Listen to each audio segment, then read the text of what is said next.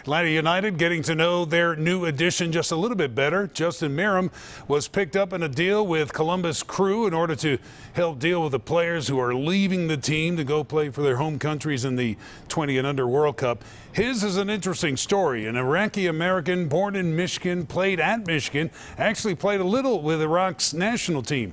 Justin Meram is now trying his best to assimilate to the Atlanta United culture. To just understand, each other's lives and tendencies and the way they play the game. So that's going to be very important for me as I start to get familiar with guys, pick up on my Spanish. No one speaks Arabic, so no, it would be good. I feel like I have a good personality to come in and gel with the guys.